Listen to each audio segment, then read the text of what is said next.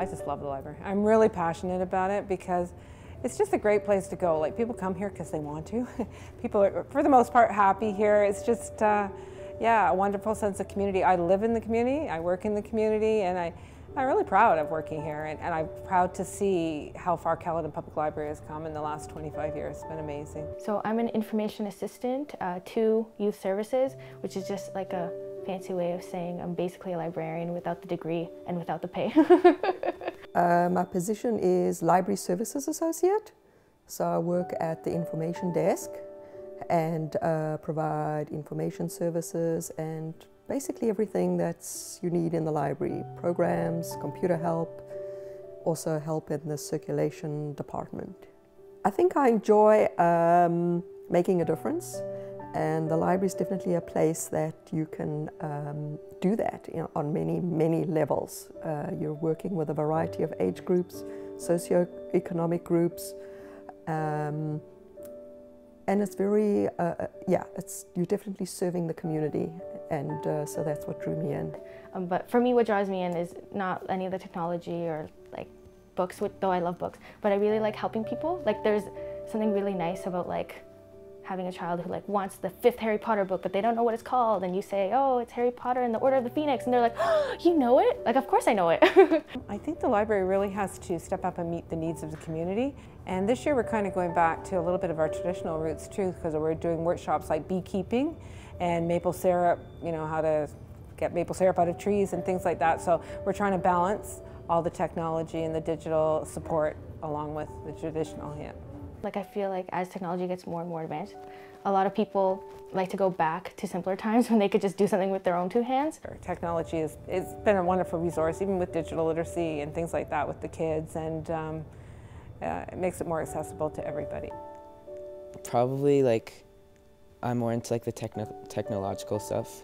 I remember how they had like different things that they 3D printed, and different programs and codes and coding. Well, now that everyone has an iPad and a smartphone, there are apps such as Libby that kids can have on their device. So considering they're going to be on the device anyway, they can now read books, and it's also more portable. That you know, instead of carrying a pile of books, they just take the iPad and they can access the library and all its resources.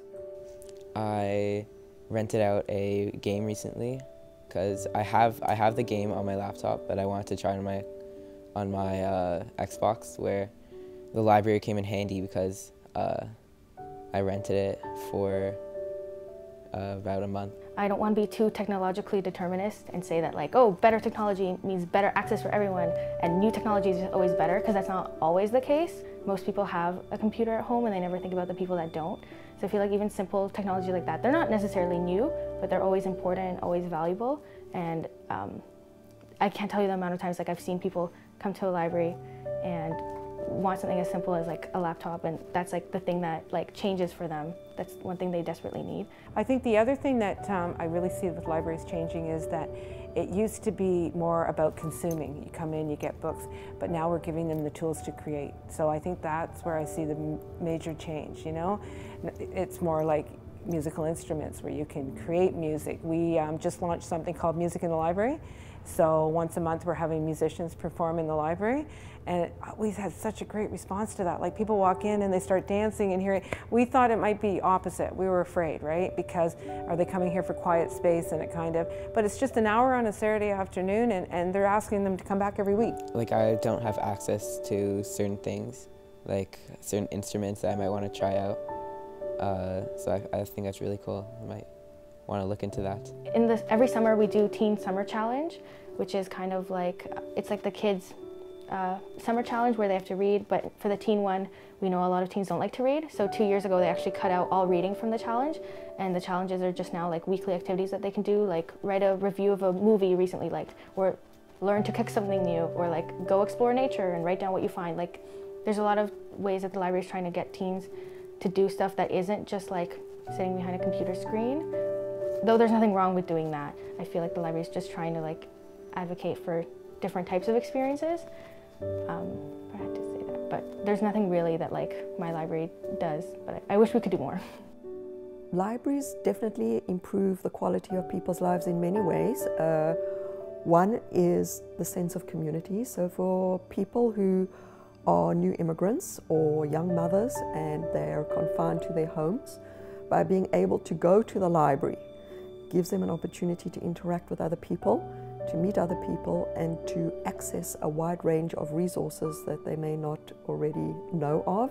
Being in communications, basically that's our job, is to make sure the community knows about the library, and it's hard. I think we're really active on social media, and that's been a great way to really get out there in the community. We find, that people send our message. We had like a representative come into our school to talk about the library, and he talked about how they do different things, such as like machine learning or different projects. For me, I define value by like something meaningful or something useful to you.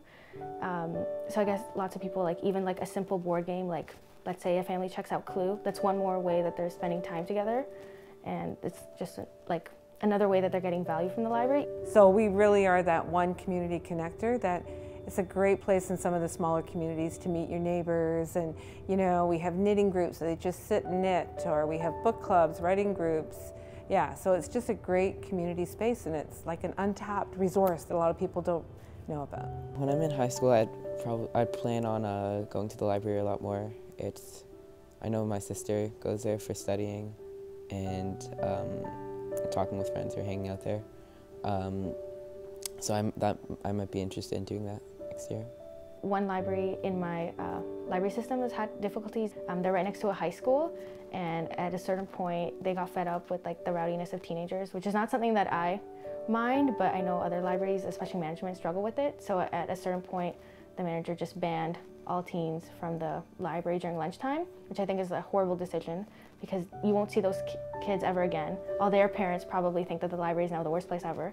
And when those teens grow up and become actual adults, they're not going to come back, because they'll just remember the library as a place that they weren't allowed to go to because it wasn't welcoming, which is something that I think sends a very bad message. Like, public libraries for everyone. I think the library has been great at being free and equitable access to everybody. We don't judge. Anybody can come here. I think that is our greatest attribute for sure.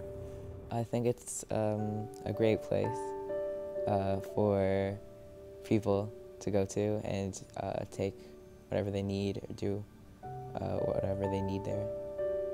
I guess the one thing I would want to say is that I encourage everyone just to go to their library and see what the library has to offer, because I guarantee that you will be surprised and you will walk away feeling like you've made your day, like you've done a good thing.